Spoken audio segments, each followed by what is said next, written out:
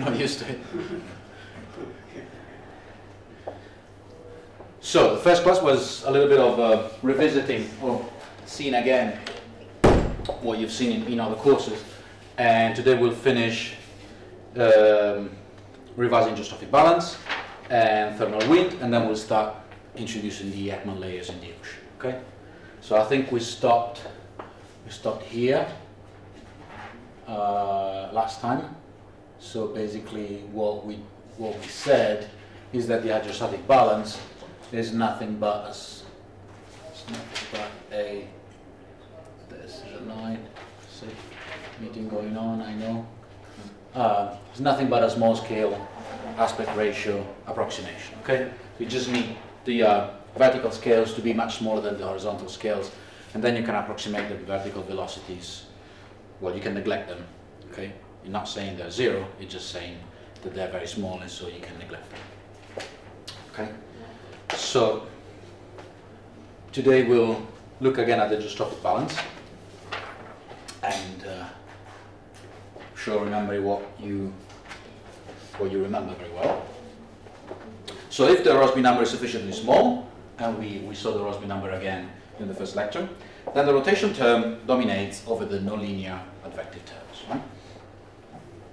And if the time period of the motion scales advectively, so like the advective terms, or if there are no accelerations, so the Lagrangian derivative d by dt is 0, then the rotation term also dominates over the local time derivatives, of course. Okay? And so the only terms that can balance the rotation is, as you know, v equal 1 over rho dp by dx, and v mu 1 over rho dp by dy. And this is the geostrophic balance. Okay, so the pressure gradient is balanced by the Coriolis term in the horizontal momentum equation. So now you can define geostrophic velocities. So you can say that f ug, so ug is the geostrophic velocity, is just dp by dy, okay, and f vg is 1 over rho dp by dx. Okay, so this will be the geostrophic velocities. And we'll remember this because then we will start introducing the Ekman layer where you don't have a geostrophic balance. And so we will have, we will decompose the velocities into a geostrophic part and a no geostrophic part, which is the Ekman velocity. Okay.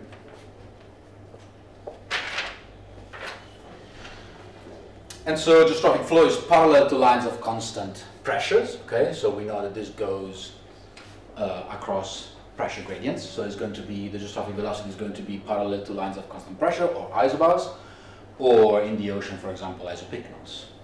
Okay, so lines of constant density.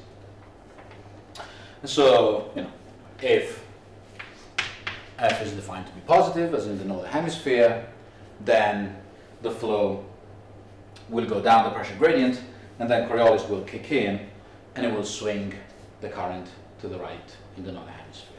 And in the southern hemisphere, where f is defined to be negative, then the geostrophic velocity will go down the pressure gradient, and then will be deflected to the left of the pressure gradient. Okay, and so you have a nice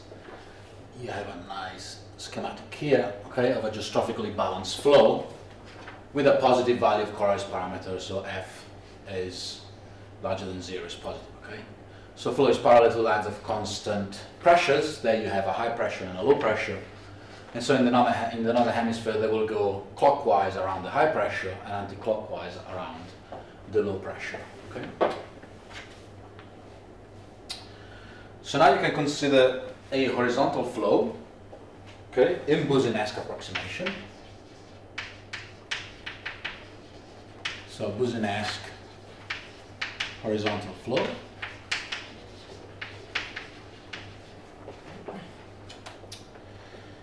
Okay, so in this case, the continuity equation is just, it reduces to this. Okay, this is the continuity equation for a horizontal flow in the Boussinesq approximation. So now what we can do is define a function, which we call psi of x, y, and t. Okay, such that u is defined as sub y and v is ipsi dx. Okay, so if you define your function like this, then the continuity equation is satisfied. And what does that mean? That means that you have just defined a stream function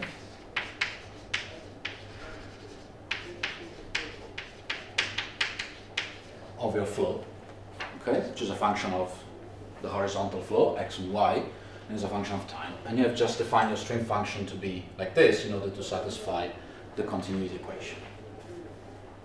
Okay.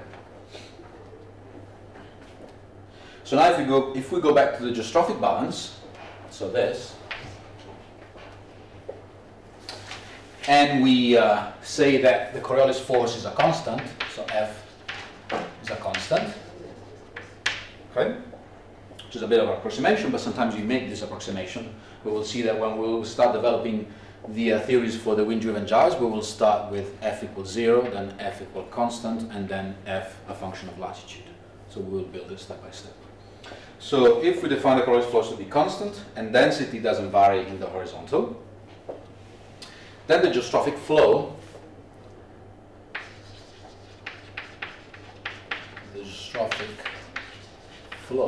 is no divergent. And this is necessary in order to say that UG, so the geostrophic flow, which is UG EX plus UG dy is equal to 0, okay? So it's not divergent in the case of a constant f. So now you can define again a stream function, but now it's going to be a geostrophic stream function, okay? And you're going to write this as P over F rho, okay? And if you plug that in, you have that the geostrophic velocity will be, again,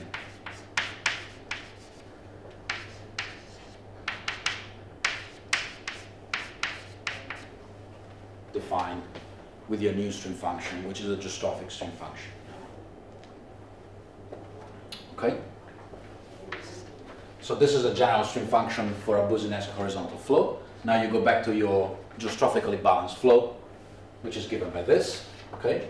So if you define your geostrophic stream function to be P over F rho, then you can write, you put the F here, so your UG is going to be d by dy of psi, where psi is defined to be P over F rho because F is a constant, so it can go into the derivative. Okay? So now you have defined a stream function for the geostrophic flow. And why does this matter? Because this is exactly what we looked at the last time. If you remember this plot, okay, from a model, what I did here is take the velocities from the model, u and v, okay, and then compute a stream function. And you compute the stream function just like this, okay, in a time mean sense. So you time average your velocities, and then you compute a stream function, and then you integrate your stream function zonally. So this is a global zonal integration of the stream function, and then you integrate your stream function vertically to get rid of the vertical velocities. Okay, and so all those black lines are lines of a constant stream function. Okay, and between two stream functions, then you have a transport of mass given by your flow. Okay, and that transport of mass or volume in this case is given in Sverdrups. So the units of your stream function, so your stream function will be in Sverdrup, where one Sverdrup is 10 to the 6 meter cubed per second. Okay, so there we're just plotting a stream function, which is just computed like this, zonally and vertically integrated. Okay, so that's why we use stream functions every day.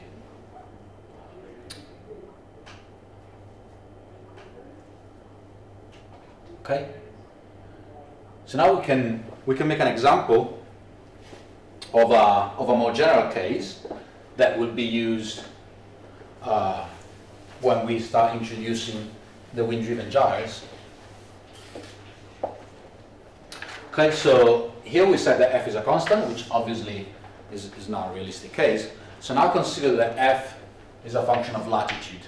So f is a function of y, okay, the latitude, which is the real case. Okay. So how can you have a no divergent flow? You can have a no divergent flow if you have grad dot of fu equals 0, where now f is a function of latitude. Okay.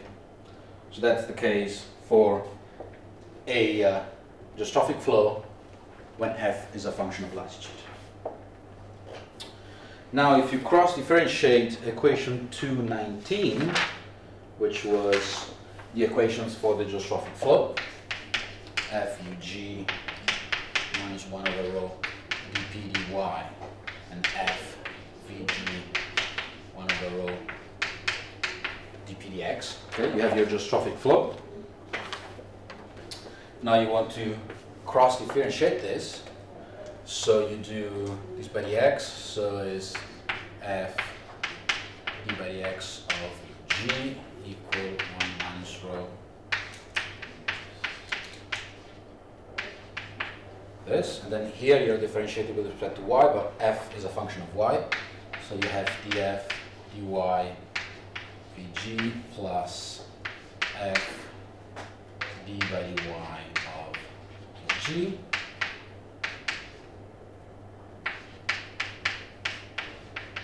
dx dy. Okay, so you do one plus the other, and you're left with df by dy vg plus f dug dx plus dvg dy equal to 0. Okay?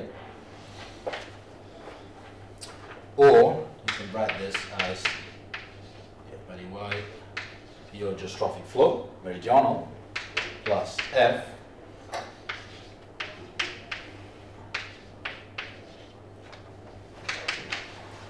in a more condensed form. Okay, so your geostrophic flow can be reduced to this, and in this case is no divergent.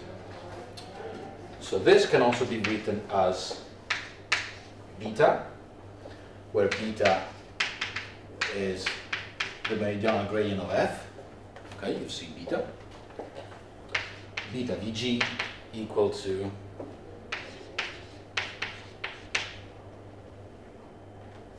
and then the f.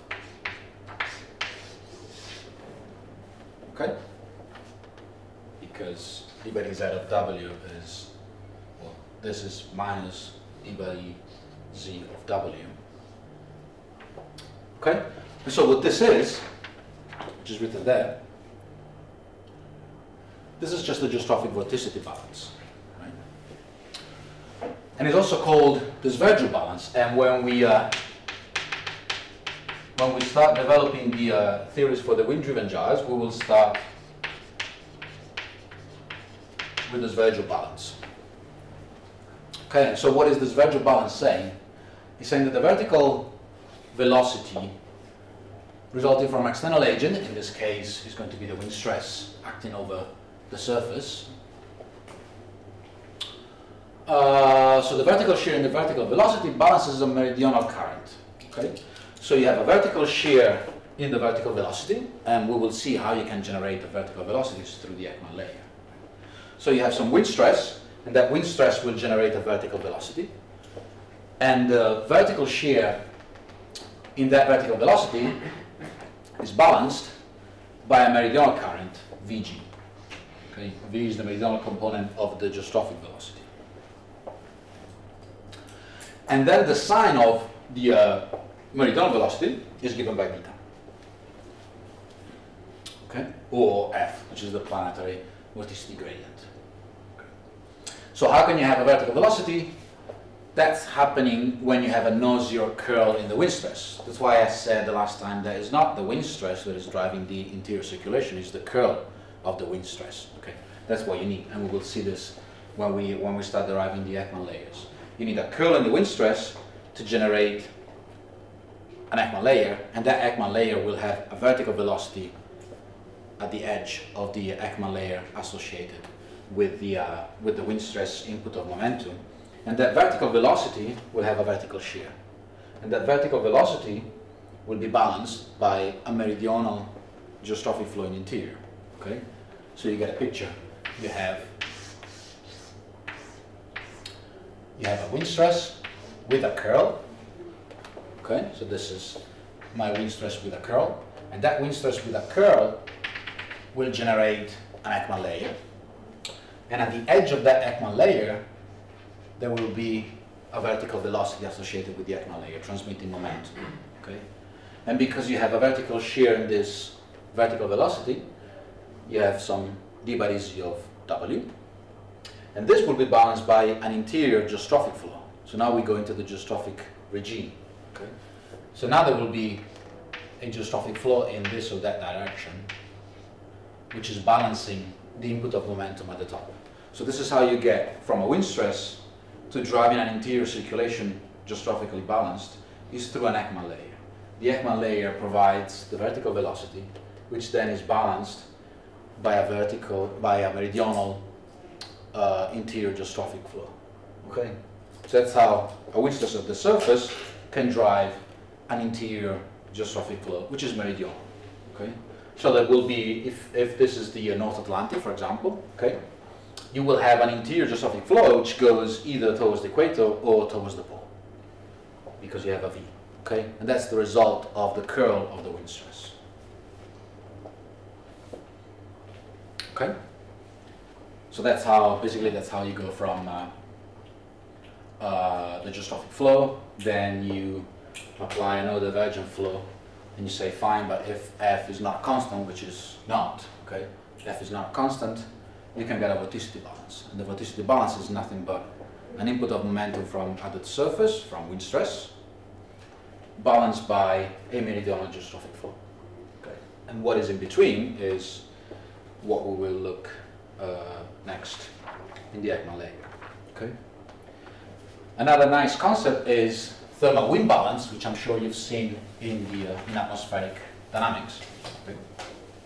So because oceanography chronologically came after meteorology or atmospheric science, we borrowed many of the theories from atmospheric physics, and we also borrowed the name. Okay, and we didn't bother changing them. Okay, so we actually use thermal wind balance in the ocean as well. Okay, which obviously is a concept that comes from the atmospheric flow. Okay.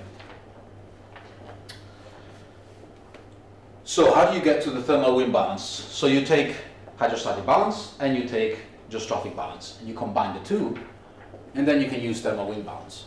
And we'll see that thermal wind balance is actually very useful in the ocean when you actually measure velocities, okay? And you want to compute what is the geostrophic flow in the vertical, okay?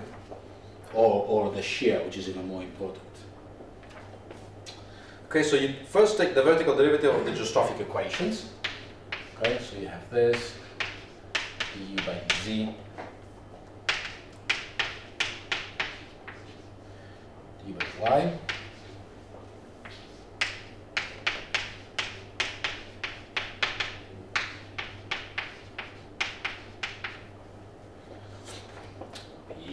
p.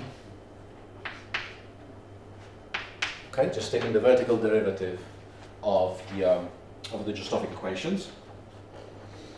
And then you combine this with the hydrostatic balance. Okay. And you get to rho naught F dz of u is equal to g is a constant, dy of p. Okay, just changing the order of the differentiation. and rho naught f dz of v is minus g dx of p.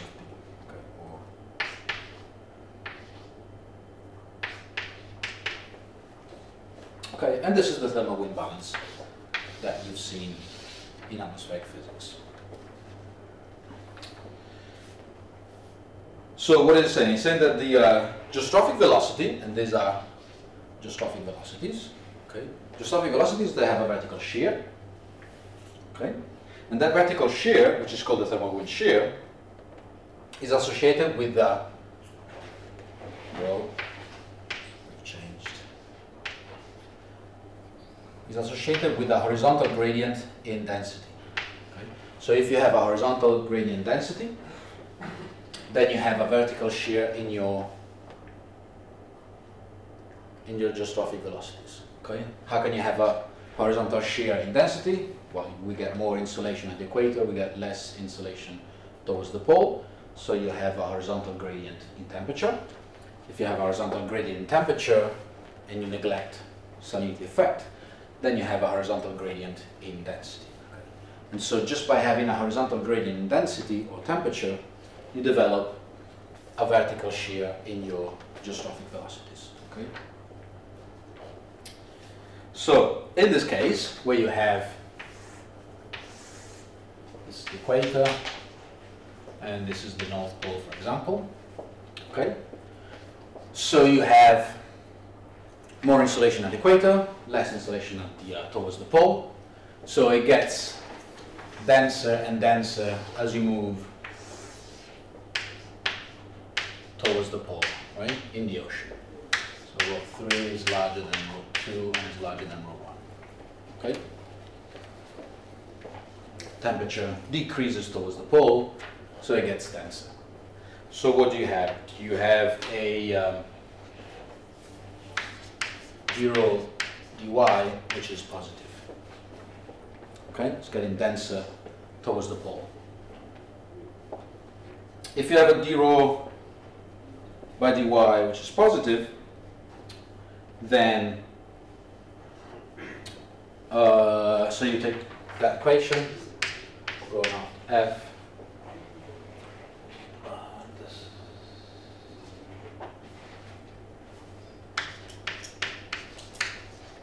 g d rho by dy. Okay, imagine we have zonal integrated the flow, so d rho by dx is equal to 0, so this equation goes. So you're left with this thermal wind balance in a 2D picture. Okay, so if d rho by dy is positive, then ug is positive.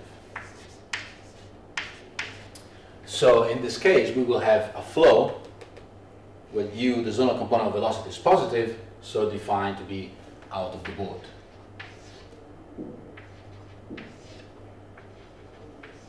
Okay, so ug is positive. And if this is positive, dz ug is also positive. Okay, so that means that the vertical shear of the geostrophic current is intensified towards the surface. Okay, you have a vertical shear, so you start from a geostrophic velocity at the surface, and then you'll have a surface intensified flow with a vertical shear in the vertical. So what you get a larger geostrophic flow at the surface, which decreases towards the depth, okay, because of that vertical shear. So why is that useful? Because if you know the horizontal gradient in temperature or density, okay, if you measure that, then you know what the vertical shear of the geostrophic velocity is. Okay? If you know the vertical shear of the geostrophic velocity, you can integrate this as long as you know the value at some point over the integral path. Okay? And then you can recover the geostrophic velocity over the entire column. So usually you take, maybe you've seen this in physics of the ocean, usually you take a level of no motion at some point, 3,000 meters, 4,000 meters, where, depending on where you are, you choose a level of no motion, and then you start integrating upwards your vertical shear in geostrophic velocity, and you recover the value of the geostrophic velocity. Okay. So thermal wind balance is pretty useful. If you remember when we were talking about surface currents in the ocean, you have wind-driven gyres, and then you have a very strong current that is called the Antarctic circumpolar current. Right? The Antarctic circumpolar current has a picture that is similar to this. Okay? But now we are in the southern hemisphere, so you have the South Pole on one side going towards the equator. Okay? And you actually have isopycnals that are sloping like this. Okay, so this would be row 3, row 2, and row 1, getting denser and denser towards the pole. You have a wind stress blowing here out of the board. Okay, and you generate a current which is called the ACC. Okay, which is surface intensified and is in thermal wind balance.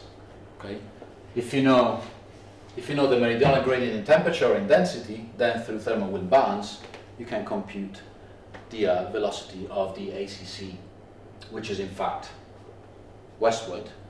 Okay, so it travels out of the board in this case. Okay, so through thermal wind balance you can also compute, for example, the strength and the vertical structure of the Antarctic circumpolar current. Okay, so that's why, you know, borrowed from the atmosphere and very much used in the ocean as well.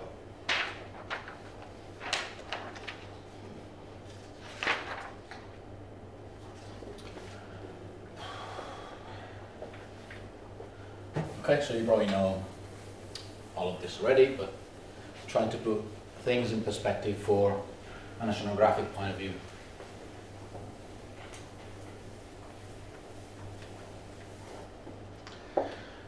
Okay, so we talk about the geostrophic balance, the thermal wind, the stream function, and we've seen that you can have a vorticity balance between some stress at the surface, which is balanced by a meridional flow. Okay, you need not the stress but the current, and that is balanced by a meridional flow in the interior. How can you get that meridional flow in the interior is through an Ekman layer that provides you the vertical velocity at the edge of the Ekman layer. Okay. So now we have to introduce friction because we want to connect the wind stress to the interior, and we have to do that through a boundary layer where friction is important, where the effect of the wind stress is felt, and so friction must be important. So we are going to move away from the geostrophic balance. Okay, so that region is called the boundary layer. And so we're going to make a few assumptions here. So first, the boundary layer is Boussinesque. Okay. Then the boundary layer obviously has a finite depth, which we can call delta. Okay, and that delta has to be much smaller than the total depth of the ocean. Otherwise, we will not be able to develop an interior flow. Within the boundary layer, obviously, frictional terms are important because in that boundary layer is where we feel the wind stress. And the geostrophic balance holds everywhere else. In this case, we are thinking of a top boundary layer at the surface, and so below of that boundary layer there will be a geostrophic flow where friction is not important, and we can use the geostrophic equations again. We're going to say that no linear time-dependent terms are negligible, and that the geostrophic balance holds in the vertical again. Okay? And this is what we call an Ekman layer. Do you know what we call an Ekman layer? You know the story of Nance and an Ekman? Okay. So this is an example for a bottom boundary layer. Okay, so wherever you are within the delta boundary layer, there friction is important, and outside of delta, then the flow is in geostrophic balance. Okay. So now we have to introduce friction. So we go back to our momentum equation.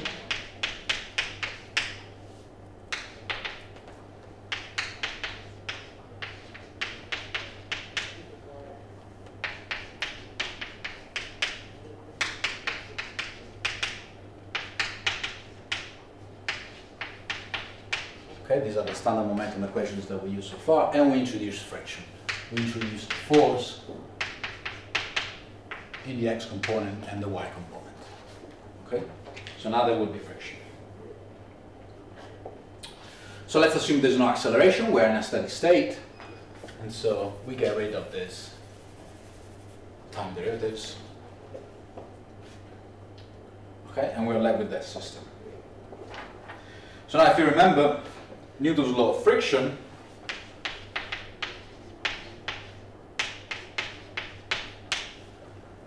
right? The Newton's law of viscosity was something like this, relating the stress at the surface to a vertical gradient in the velocities. Okay, you can write this as rho. This is always difficult to write.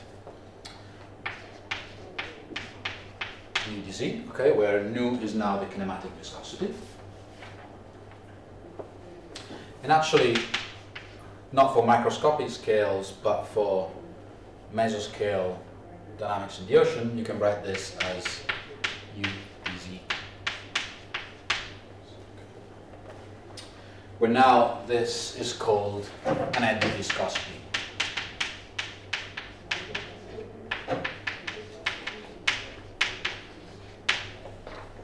Okay, which is important in the vertical. And we know that the value of this vertical viscosity is roughly 10 to the minus 1. Yeah, 10 to the minus 1. Okay, much larger than the microscopic scale. Okay, roughly 10 to the minus 1, just an order of magnitude. Now you can write the frictional stresses per unit masses. So you write the frictional stresses per unit mass, and you take the vertical derivative of that stress into the Ekman layer, and so this is 1 over rho naught because it's per unit mass, and you take the vertical derivative of that az du dz. Oh, let's forget this. Okay, just in one component. And so this is just az. Okay, so this is going to be my frictional stresses per unit mass, with some eddy viscosity value of roughly 10 to the minus 1. So, yeah. Please, what is the difference between the kinematic viscosity and the eddy viscosity? Sorry? The kinematic viscosity and the eddy viscosity. Yeah, so this is the viscosity, this is the kinematic viscosity. Then for our purposes of geophysical flows, we use a viscosity which is not a microscopic viscosity. Okay? It's a larger viscosity acting on large-scale fluids. Okay? And we call that eddy viscosity. They come about from eddy stresses. Okay, so in this case, you have u prime or prime. This is going to give you an eddy viscosity. Those are eddy stresses. Have you seen the eddy stresses already? Probably seen eddy stresses, right? So those eddy stresses will give you a viscosity on a microscale, and those are the viscosities felt by a large-scale flow, not the microscopic viscosity. Okay, and that eddy viscosity has a value of roughly 10 to the minus 1. Okay, so you can just assume we give a parameter. Yeah, we give a parameter which usually is not constant, obviously, but we just give a parameter to this, okay, which is roughly 10 to the minus 1. So now we can go back to the momentum equation, and we replace these frictional stresses by what we know.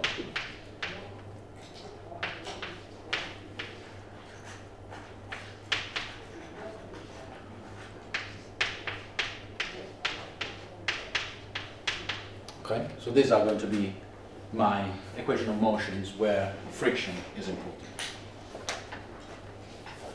Or you can write this in a much nicer way as -1 rho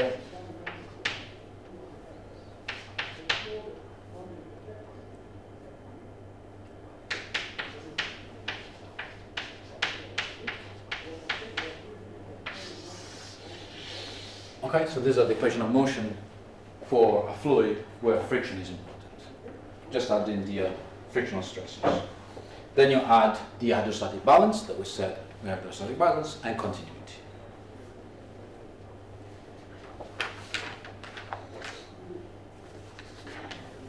We only take into account the friction in only the vertical. Yes, that's the larger component of the friction effect. So the horizontal component is much smaller at these scales. It's much smaller than the vertical component, especially because you have a surface stress at the surface, okay, which is providing momentum in the vertical. So the particle will feel viscosity in the vertical direction much more than in the horizontal direction. Okay. So that's the only component that we consider.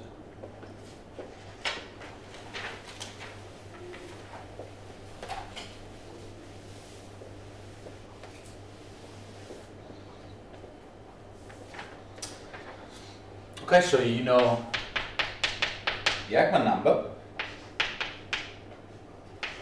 which was something like this. Okay, you can do the scale analysis there and recover the Ekman number, but I'm sure you remember this. And so when this number is smaller than 1, then frictional stresses are not important. F dominates, okay? And when the Ekman number is close to 1, then frictional stresses are important, are comparable to the Coriolis parameter. So you have to take frictional stresses into account. Okay. So if we don't neglect frictional stresses because we say that the Ekman number is close to 1, then frictional stresses are important. And if frictional stresses are important, that means that frictional stresses are comparable to the Coriolis parameter. Right? They're roughly 1, so they're roughly the same order of magnitude. And if you do a scale analysis here, you get the AZ U over H square goes like FU. Okay? So this means that H square goes like AZ U over FU. And if you put some numbers there, say AZ is 10 to the minus 1, we said, and F is roughly 10 to the minus 4. Okay, just to go, so you have 10 to the minus 1, 10 to the minus 4, this is 10 to the third. Okay. And it's H squared, so it's meter squared. So this means that H, which is actually delta, okay, yeah, so this should be delta, where you feel frictional stresses because these two are roughly the same magnitude. So delta square is order of magnitude 10 to the cube. This means that delta is something like 30 meters.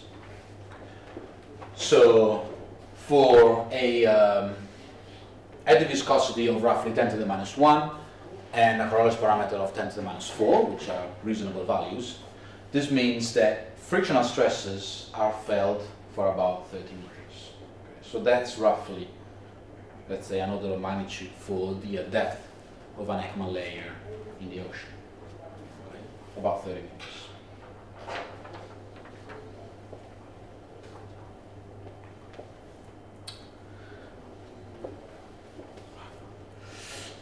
Okay, so now let's do the momentum balance within the Ekman layer.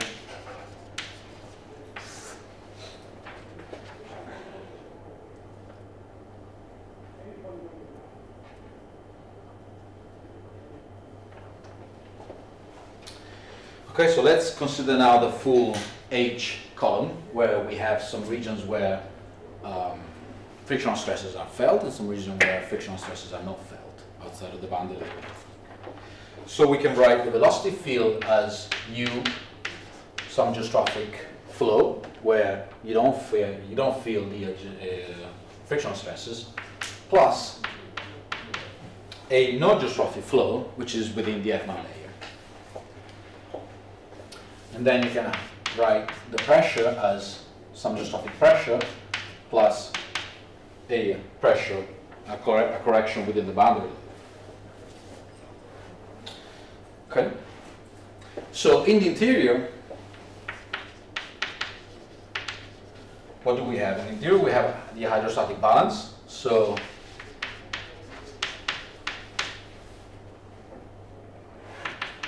this is equal to 0 because we actually said that buoyancy is a constant.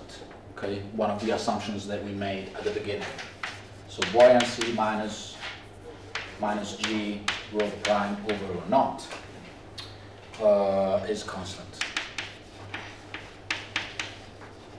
Okay, we're going to Boussinesq flow. So in the interior we have the hydrostatic balance.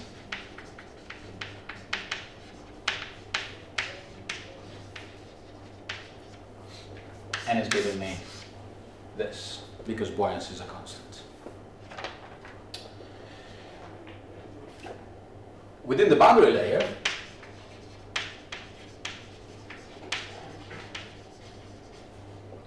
d by dz of Pg is still going to be 0, because it's 0 everywhere. So you're just left with Pe.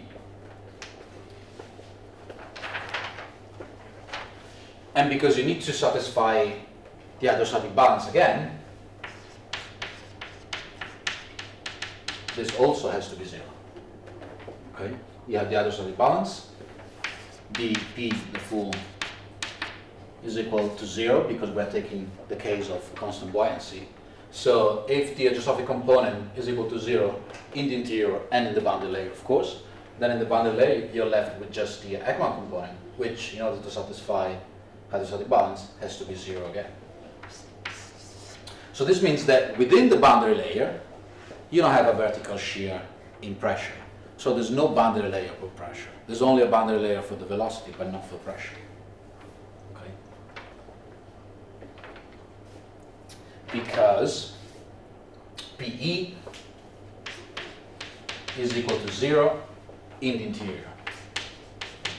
Right? It doesn't exist in the interior. There's no correction in the interior. There's just a geostrophic flow. So PE is equal to 0 outside of the boundary layer. And if there's no boundary layer for pressure, then PE has to be 0 everywhere. Okay, in the interior PE is equal to 0, and in the boundary layer PE has to be equal to 0, because there's no boundary layer for pressure. So if it's 0 outside of the boundary layer, it has to be 0 within the boundary layer, because there's no boundary layer for pressure. Okay. So there's no boundary layer for pressure. And that's very important. So this means that for the Ekman layer, and this is probably the expression that you remember, for the Ekman layer, then the horizontal momentum equations are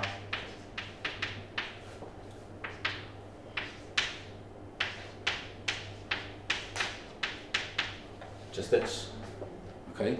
Because there's no PE, okay? There's no boundary layer in pressure, so this term vanishes. So for the Ekman layer, this is the momentum equations that we have. So we have a balance between Coriolis and frictional stresses at the surface. Okay, there's no, yes. Okay, so considering buoyancy to be constant means that there is no acceleration in the vertical, or it means it has a constant acceleration in the vertical? Buoyancy is a constant, so it has a single value. So that means it's just constant, like, let's say vertical. It's constant in the vertical. And we are assuming that means that the pressure is 0. So we're saying that because buoyancy is a constant, then this is my hydrostatic balance in the interior. I mean, there's no difference in the pressure in the interior. There's no vertical shear in pressure. Okay? It's an assumption. Okay? Okay, so there's no vertical shearing pressure in the geostrophic. So outside the boundary layer, there's no PE. There's no Ekman component, boundary layer component of pressure. So outside the boundary layer, this is the hydrostatic balance. You only have PG. And this is the hydrostatic balance. PG is equal to 0 also in the boundary layer. Yes. Okay. So in the boundary layer, you don't have the contribution of just trophic P, you only have the contribution of the Ekman P. Okay. And this is what is left in the boundary layer in order to satisfy the hydrostatic balance. Okay. But because PE is equal to 0 in the interior, okay, and there's no vertical shear, that has to be 0 everywhere. Okay, so PE is 0 also in the boundary layer. And so there is no boundary layer for pressure. Okay. And so if there's no PE in the momentum equations, and so you're left with this expression for the momentum equation within the boundary layer. Okay, so the force balance in the Ekman layer is between Coriolis and friction, which is probably, you probably knew already. Okay.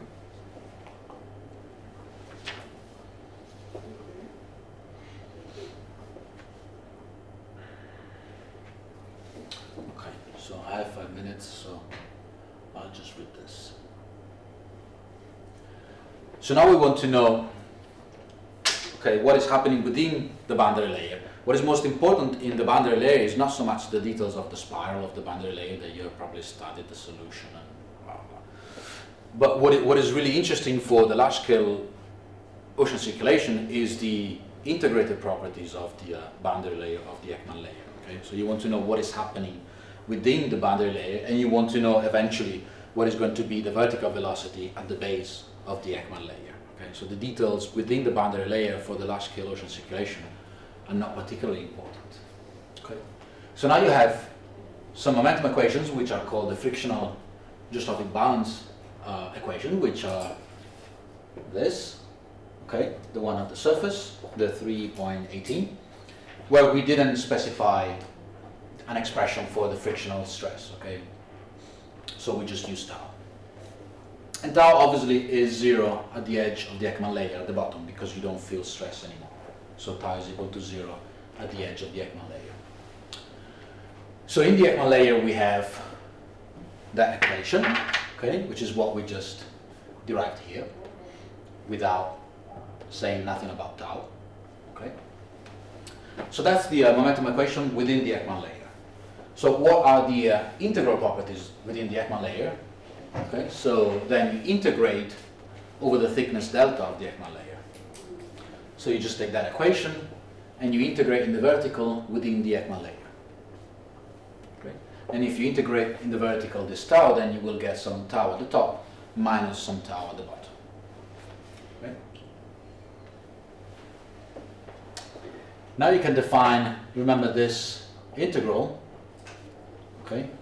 You can define the mass transport within the Ekman layer, okay? Just called capital ME, which is just that integral. So the integral of the Ekman layer velocities integrated over the full depth of the Ekman layer. Okay. So that is going to be the ageostrophic, you're not in geostrophic balance, you're in a frictional Coriolis balance. So this is going to be the mass transport within the Ekman layer. And then you know that for a bottom Ekman layer, so you are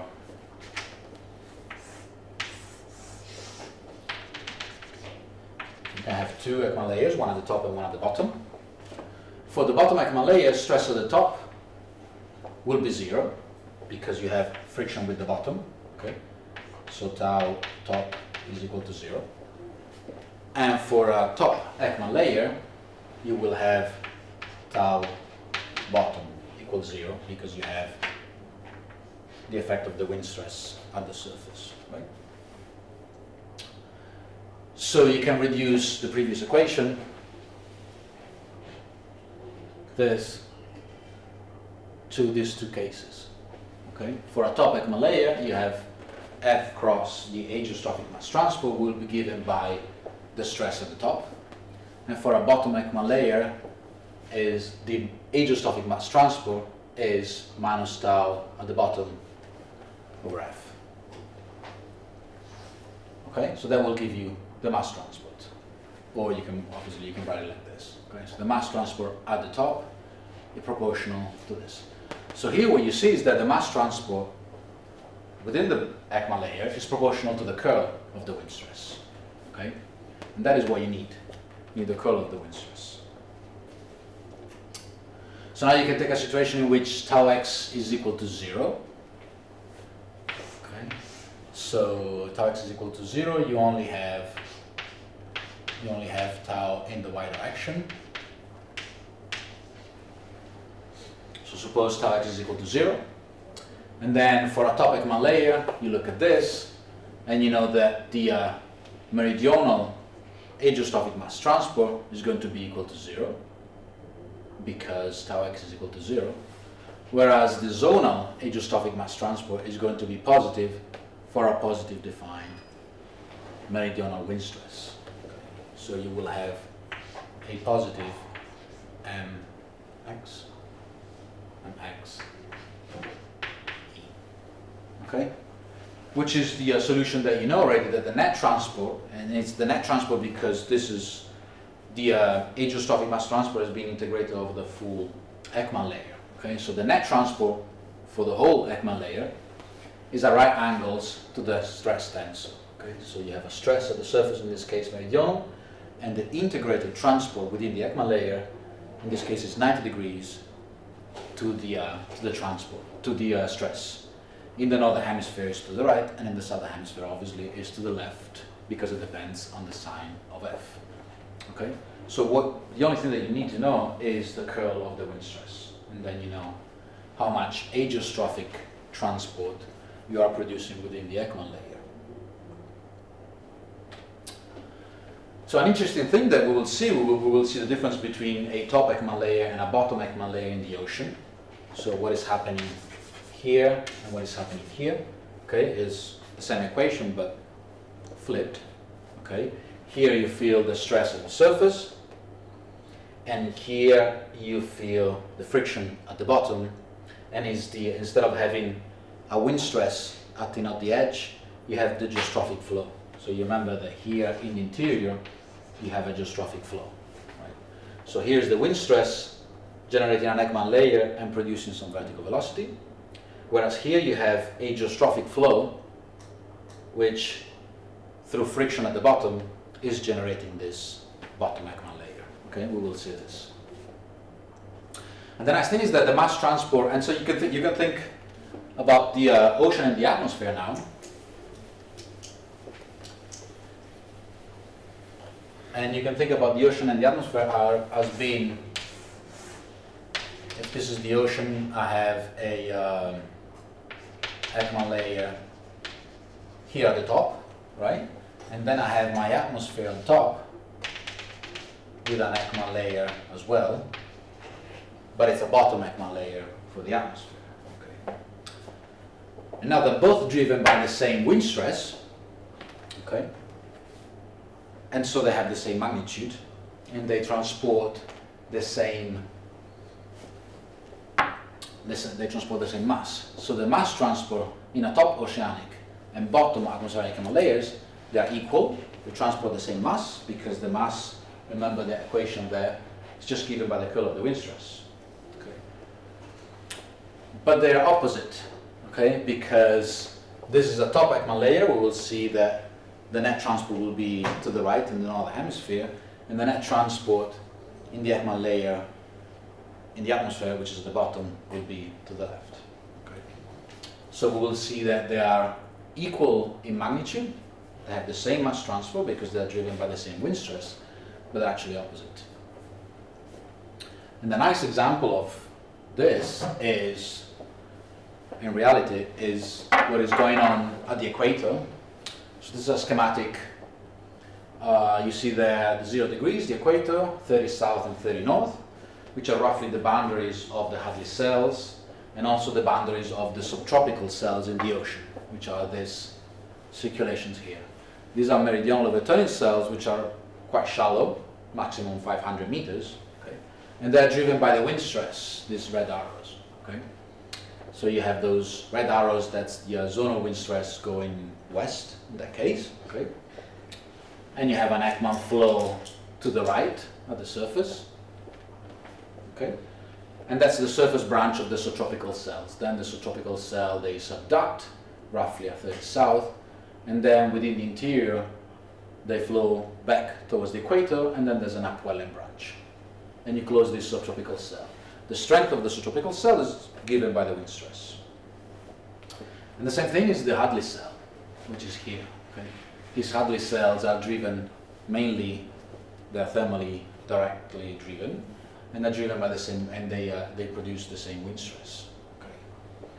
And so these two Hadley cell and subtropical cells, in a way, they're also coupled because they're coupled through the same wind stress.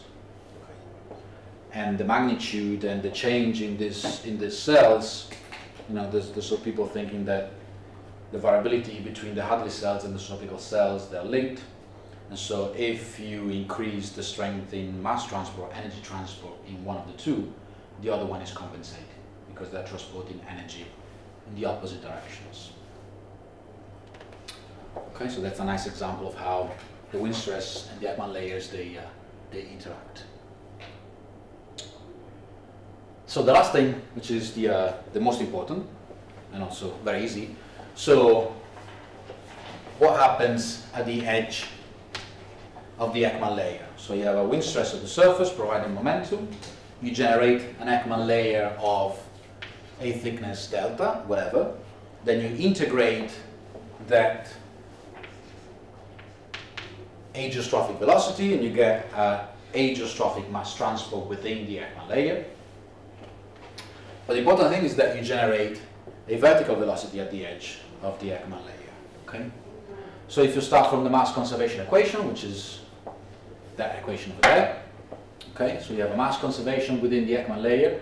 You integrate over the Ekman layer delta, okay? And you get this equation.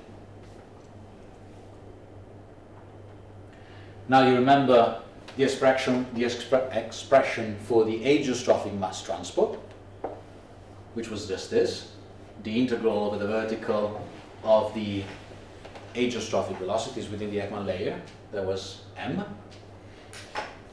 Okay, and if you plug this ageostrophic mass transport in here, you simply get this. Okay, 1 over rho grad dot of the mass transport is equal to the integral over the full Ekman layer of d by dz of the vertical velocity. Okay, easy. And so this, you can rewrite this integral as minus vertical velocity at the top minus the vertical velocity at the bottom. Now you can go back to this equation, which is this, okay, that we've seen before, 320, okay, when you were integrating over the full Ekman layer your equation of motions. Okay, is this. You take the curl of this equation and you will find this expression. Okay, take the curl of this, you get grad dot of the mass transport is equal to the curl of tau at the top minus tau at the bottom over f. Okay, so you just take the curl of that equation. Now, with the curl of this equation, you go back here. You see you have grad dot me and grad dot me. So you plug this here. So you have 1 over rho of grad dot me is equal to minus velocity at the top minus vertical velocity at the bottom. Okay? Which is equal to 1 over rho of the curl of the wind stress. Okay? So you got to this expression. Now you forget about this, and you have an expression that relates the vertical velocity to the curl of the wind stress. So for a top Ekman layer, and you're here,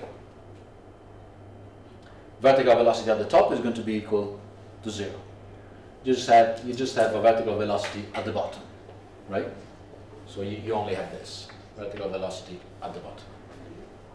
And this vertical velocity at the bottom is going to be minus minus plus, 1 over rho of the curl of tau at the top, because you only have tau at the top,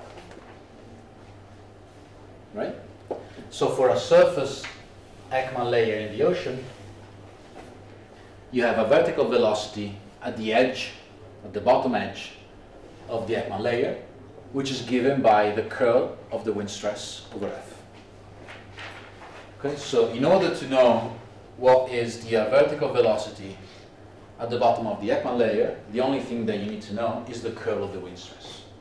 If you know the curl of the wind stress, you know what is the vertical velocity associated with that curl of the wind stress for a top Ekman layer.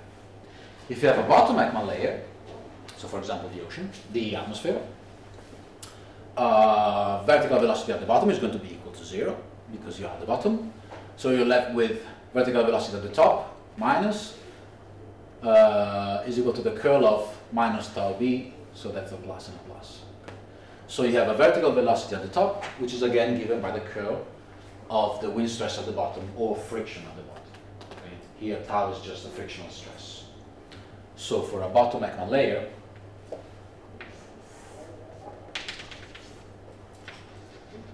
you have a W top, which is just proportional to the curl of tau beta, okay? Tau b, tau bottom, okay? Which in this case is not the wind stress, but is a frictional stress with the bottom. Okay, so friction, which can be a wind stress or friction with the bottom, induces a vertical velocity at the edge of the Ekman layer that is proportional to the curl of the stress, and the vertical velocity, as you know, is called Ekman pumping or Ekman suction, depending on the sign.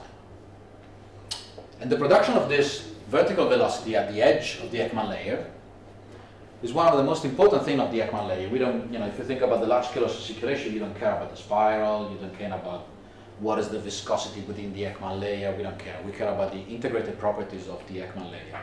So the integrated mass transport within the Ekman layer, and especially the vertical velocity produced by this Ekman layer. So the only thing that we care is not so much how deep it is, but what is the vertical velocity induced by the curl of the wind stress. And that's because this vertical velocity at the edge of the Ekman layer will transmit the momentum in the ocean, for example. It will transmit the momentum from the wind stress to the interior. So here you have an interior geostrophic flow that will be affected by this vertical velocity at the edge of the Ekman layer. Okay? If you now go back and remember the vorticity balance that I showed you before, there was a wind stress on one side, and that was balanced by a meridional geostrophic flow on the other side. Okay? So how do you connect the wind stress and the geostrophic flow? Is through this vertical velocity at the edge of the Ekman layer. Okay? That's why we care about the Ekman layer when thinking about the large-scale ocean circulation. Okay, so we'll finish the Ekman layer next time. I have to go, sorry.